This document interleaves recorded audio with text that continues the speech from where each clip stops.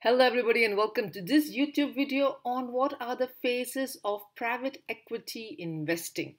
We're going to take a look at what are the different private equity structures that are there, what are the distinct phases of private equity investing, and let's learn more about this because we have to know what are the different stages in which accounting function and administration function becomes extremely important in private equity accounting. Hello everybody and welcome to this video. I'm your learning partner Sushila Hariharan. If you're interested in a career in fund accounting, corporate actions, trade life cycle and OTC derivatives, do subscribe to my YouTube channel where I provide research-rich content on these topics. What is private equity? Private equity is basically like a pool of funds. Now, what do we mean by a pool of funds? A pool of funds is basically when a single entity takes in capital from different investors and thus creates the investment pool. Okay, this is distinct from portfolio management services where an investor only handles the money of a single other entity. But in a pooling concept, the pool collects capital as contribution towards the fund, and then the pool collectively invests into different investments. Private equity investments are normally made by highly sophisticated investors or institutional investors like hedge funds, mutual funds, and other private equity companies themselves. Okay, the private equity is organized and structured by the GP, that's the general partner, and they invest in unlisted securities. It's very important to understand that private equity stocks or bonds or preference shares or any other kind of investment is not listed on any secondary market like a New York Stock Exchange or a NASDAQ. In unlisted securities, there are a few investors who own large quantities of the stock. Since they're making in contributions of $10 million plus, they would have that kind of capital. And because they've taken that much stake in a company, they're able to invest to that extent. And they're therefore participants not just as capital contributors, but also as decision makers, sometimes in the management and organization of the fledgling company. The private equity investors play a very sophisticated role in the growth of the company. And that's very important to understand from the point of view that this private equity investments, a private equity firm, therefore also has to have a finite life. Private equity firms, therefore, have finite lives, which typically last between 10 to 12 years. So, right from the time of starting the firm to the time of exiting and winding up the fund and giving the investments back to the investors, the phases of the private equity firms typically run like this. The first phase is the formation phase. This is closely followed by the investment phase. The formation phase followed by the investment phase is then followed by the harvesting phase, and the fourth phase is the extension phase. Let's take a detailed look at each of these phases. How do you know whether a firm is going to be started or not? How do the investors know how to start the private equity fund? This comes under the stage of formation. Formation is bringing together the team. In my opinion, this is the most challenging aspect of the birth of any fund. Here we are talking about diverse set of people with different backgrounds, with different investment philosophies coming together to design and structure the fund. So the formation of the fund is an announcement to the world that yes, this fund has been closed. It's very important that the fund organize and structure itself in a manner that the fund manager and the investment team are known to the external world, because they are the ones who are going to make very critical decisions on behalf of them within the private equity fund.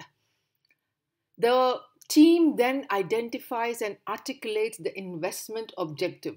What is the kind of investments they're going to make? Are they going to make in a specific sector? Are they going to make in particular kind of companies? Are they going to be an IT focused company? Are they going to be an artificial intelligence based company? What is the structure? What is the investment objective of the fund? This has to be extremely well articulated. Have there been cases where fund managers and unlisted private equity funds been penalized by SEC for not sticking to, with the investment objective mentioned? Yes, there have been cases where private equity funds have been penalized by SEC for not sticking with the investment objective, or rather making an investment which is outside the investment objective. That's another story. That's another investigation that'll take place at some other point of time. But right now, suffice to say, the fund manager now has to open the fund to external investors. This fundraising activity is very important, and it closely follows the economic cycles that happen in the secondary markets. For example, if the secondary markets has got very strong bull market, is in a very strong bullish phase, even the primary markets and the unlisted markets also have a very bullish phase. It's quite rare that they go in opposite directions of each other, but fundraising and closing the fund, by closing the fund, you say, okay, this is enough. We wanted to get $100 million. We've got $100 million. Let's close the fund and now start making investments according to the investment objective. This formation stage is the most important aspect of the fund creation. Once the legal document, this has to be followed by signing of the legal documents between the general partner and the limited partners. Okay?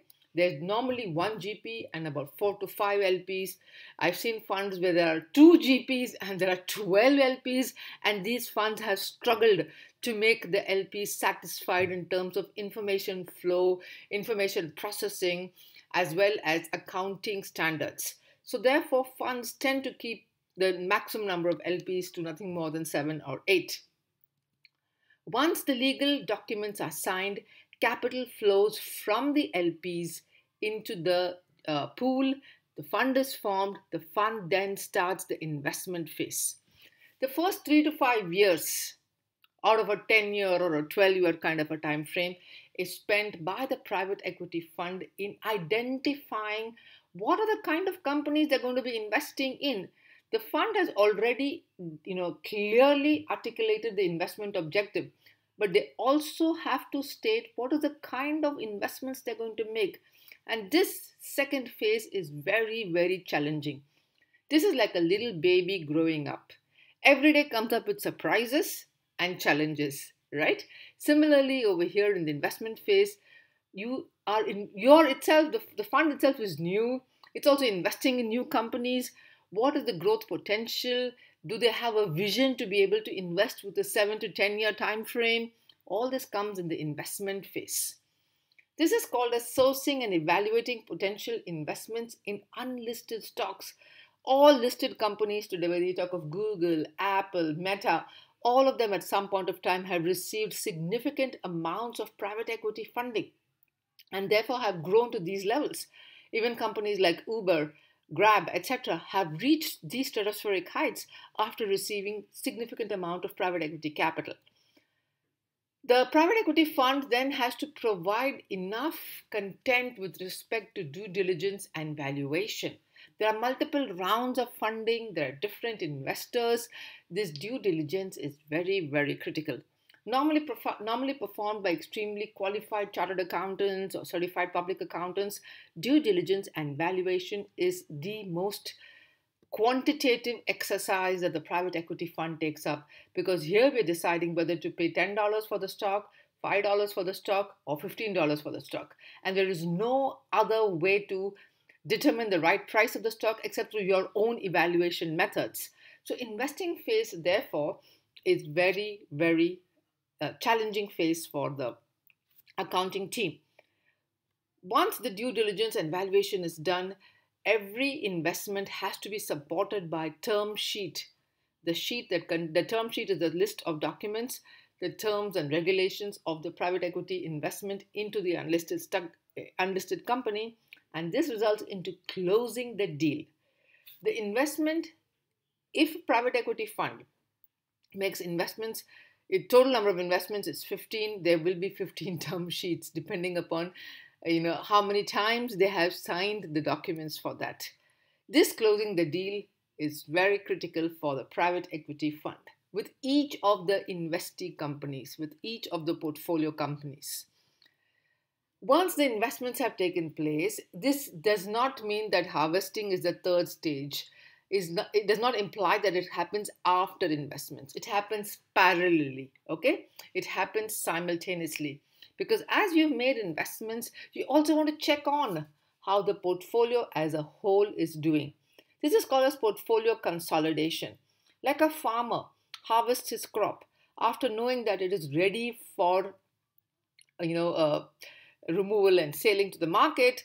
Similarly, private equity funds also harvest their portfolio. In the harvesting phase, they're focusing on not looking at any new opportunities, but growing the existing portfolio, right? You've heard of companies where the portfolio valuation has increased 10 times. You've heard of extremely large private equity funds which have, enjoyed 10 times, 12 times returns during the 7 or 8 year period of investment. And this harvesting is very important from both private equity funds perspective as well as the portfolio companies perspective, because both of them are working towards enabling shareholder value and growing shareholder value for each other.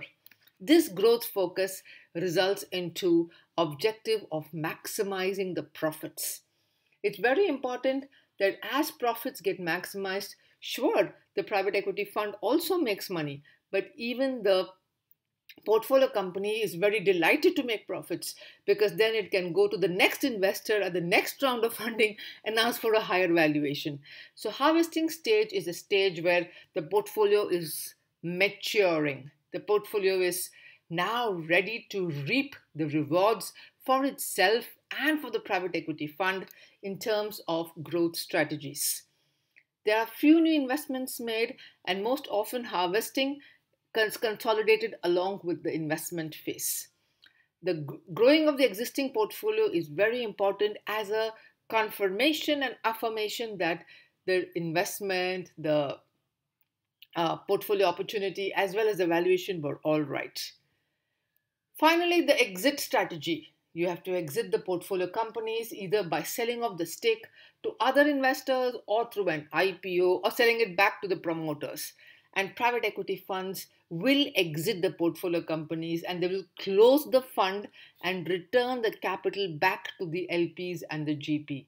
This is very important for the private equity firms. So while the private equity fund exits the portfolio companies either through IPOs or acquisitions by other companies, the whole idea is that the private equity fund, along with the fund managers like the GP and the LP, enjoy the profits of their 7, 10, 12-year investments. They've waited patiently. They're not like intraday traders who are trading, intraday on the stock market, looking at technical charts and exiting in 5 minutes, 7 minutes, etc. They're looking at a very, very long time period of holding. Sometimes the fund may not exactly close within the 10-year time frame, and it might seek an extension of 1 to 2 years, which could also happen.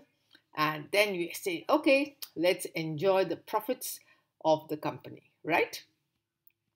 Thus, if I were to draw all this on a timeline, the first is the formation of the private equity fund. The second is the investment. As you can see, harvesting and investment overlap each other, not completely, but they're almost there. And extension and harvesting also overlap each other.